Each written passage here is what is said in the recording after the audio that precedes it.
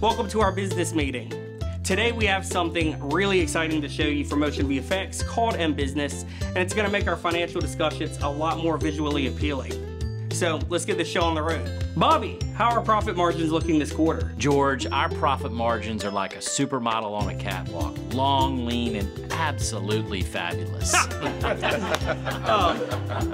Bobby, you are a supermodel. That's great to hear. All right, what about our losses? Are they under control? Katie? Oh, our losses are like an aspiring magician's assistant. They disappear right before your eyes. Oh, Katie.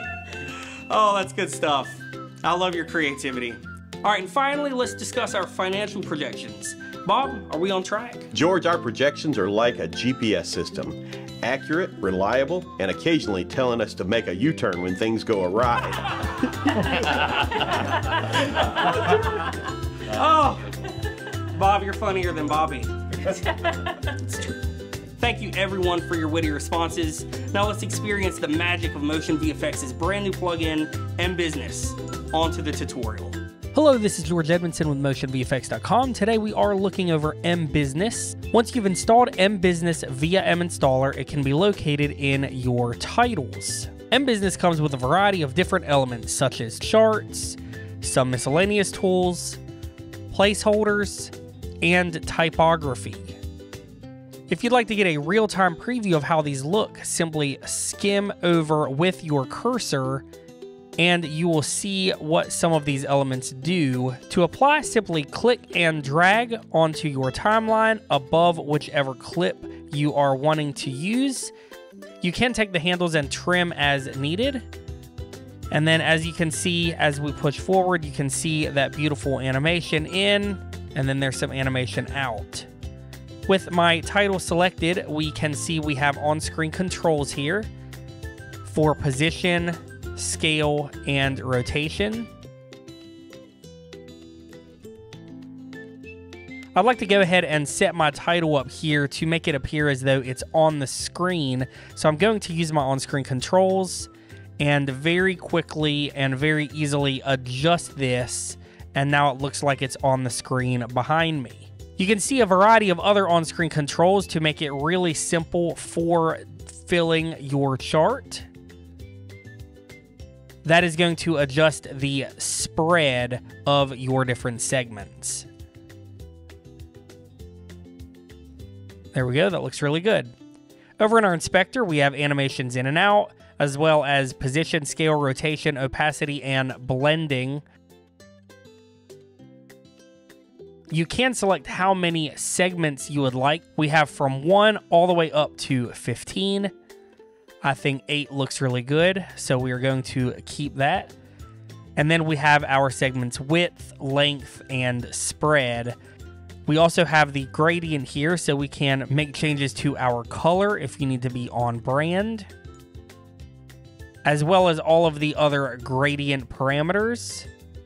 And then we have all of our different titles. So you can see our primary title, crucial values, subtitle, business influencing factors, and then text 1 through 15. All right, so let's see how that looks.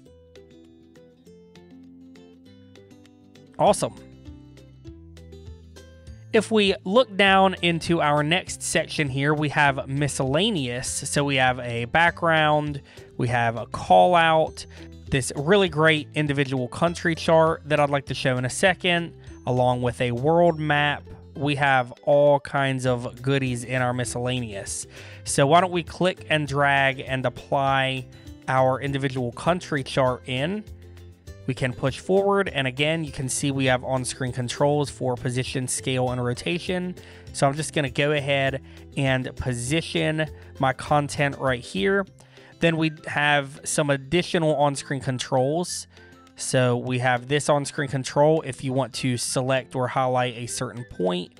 And then we have this on-screen control that is going to fill the bar or fill the country that you have selected. Over in our inspector, we have all of the goodies: content, position, scale, rotation, opacity, animations in and out. And then we have this amazing drop-down section labeled countries that has so many countries from around the world. So each one of those are going to correspond to your map over there in the left side of the canvas. And they're all in alphabetical order, so really simple to use. Down below we have our land color and then our selection colors. So you can see that our land color is getting a bit lost in the background here, so we're just going to change our land color to white, and now it is really visible. You'll also notice that our text is kind of getting lost as well, so we're going to come down past all of these other additional parameters that you have. If you want to add lines for your bar chart or anything like that, we have you covered. But let's continue down, and you can see here that we have our value offset. So that's going to be that first bit. So we're going to click Y and just drag that down. And I also want you to notice something with our on-screen control. The value is automatically adjusted. So that is really neat, and it saves you a lot of time there in your percentages. All right, let's go back over to our inspector. In text to offset, we're just going to click Y and bring that down to match. Great. And if we wanted a different color of any of these, let's say that white is still just not doing it for you, you can use your eyedropper tool or however you want to make color changes, and we can very quickly change the color of those text and values. And then if you scroll down a bit more, we have glow, and we have a drop shadow if you would like to add a little bit more separation. All right, let's continue down to our next clip. So here we have placeholders. So again, if you skim over, you can see how those look, which is really, really nice. You have a lot of different options to cover your business video needs, along with a partner section that I could see being very useful. Here, let's just use the logo title. So we will click and drag this into our timeline. And as we push forward, you can just see very clean, very simple, your logo and business solutions. We have the on-screen controls as we always expect with these titles for MotionVFX. So why don't we just add a logo now? So I'm just going to open up, and let's go over to our logo source drop zone. We will click that and then click on our logo and hit apply clip.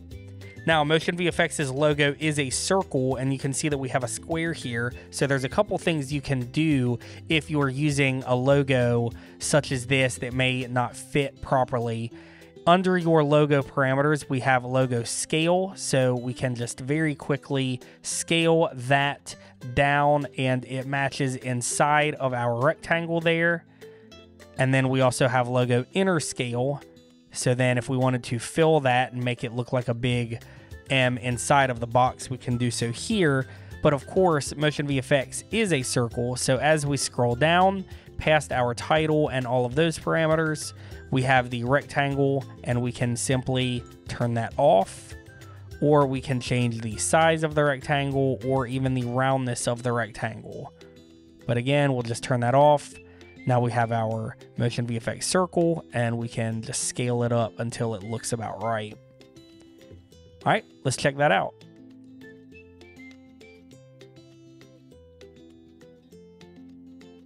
All right, and on our last clip, let's open our titles back up in mBusiness. I wanted to show you all the typography. Now, a lot of this typography is really, really good, and it's going to work really, really well.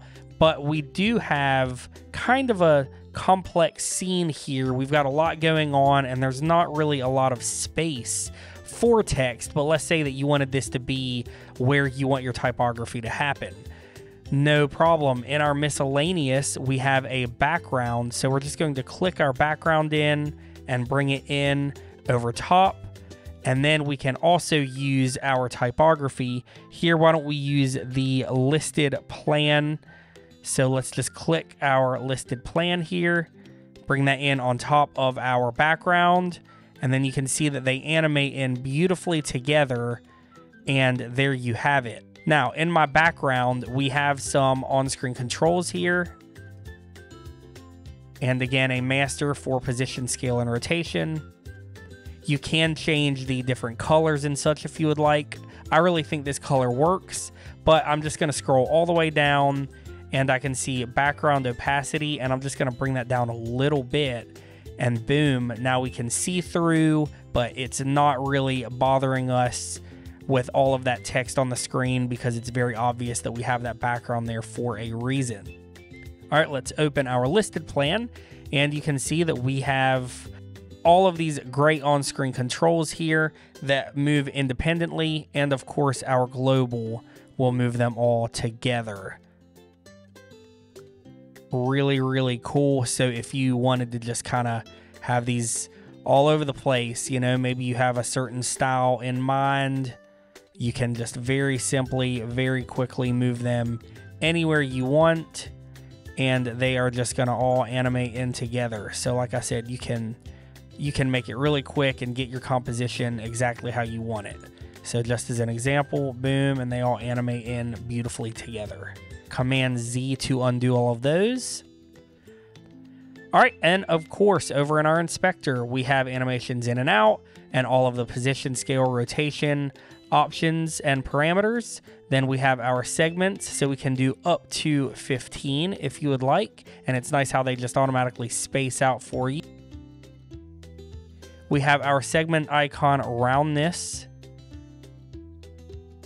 and the icon size, along with our icon colors. And the cool thing is you can change individual icons to individual colors. So let's say we wanted that first one to be white. Maybe we want this one to be green for whatever reason. We can scroll down, and maybe we want this one to be red. So really cool that you can adjust those individually and independently as well.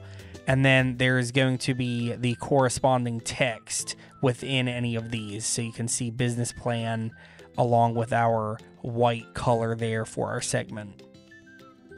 And that goes all the way down in our inspector. Each one is going to have all of their adjustable parameters. So you can really, really customize this how you see fit.